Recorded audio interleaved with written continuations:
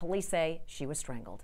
Police have interviewed hundreds of people, but still need a little more information to make an arrest.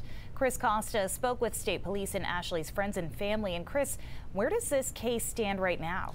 Well, Amanda and Shannon, police say they've gotten tips on this case within just the past 2 months, a handful of which they've been able to act on.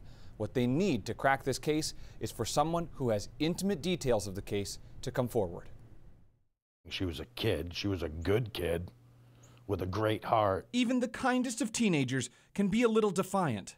15-year-old Ashley Ouellette was no different. There was a time she got stranded in Massachusetts, which she wasn't supposed to be there. Her uncle, Dennis LeHoulier, took care of her even when she made a mistake. She used to call me all the time for rides, except for that night, which kind of bugs me, and has for 22 years.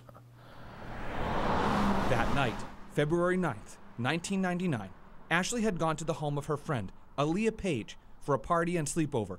At some point, she left the home to go visit other friends, two brothers, Stephen and Daniel Sanborn, fellow classmates at Thornton Academy. At the time, police said Daniel was the last person to see Ashley alive. During the initial investigation, police searched the Sanborn family's home and one of their cars, but police have not publicly named any suspects. In this particular case, we have a great deal of persons of interest, a few suspects that are probably more of a higher priority for us. Police have focused on a window of time between 12:30 a.m. when Ashley arrived at the Sanborn home in Saco and 4 a.m. when a driver found her in the middle of Pine Point Road in Scarborough. That's a 3.5-hour time span. Those are the two locations we are continuing to concentrate on and the time span that we're working on.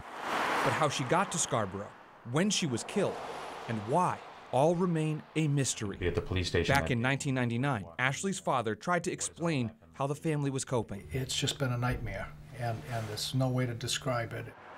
2 years after her murder, Ashley's father died of a heart attack, with no answers, only theories. But even then, he was asking the public to share what they knew about that evening. Out there, I appeal to everybody. If it's children, if you know anything, please come forward. 22 years later, the same plea, but with new urgency from the police and Ashley's family. And there's people out there that know what happened and say nothing. They probably have kids of their own right now. What if this happens to one of your kids? You're gonna want somebody to say something? Wait 22 years and tell me how you feel.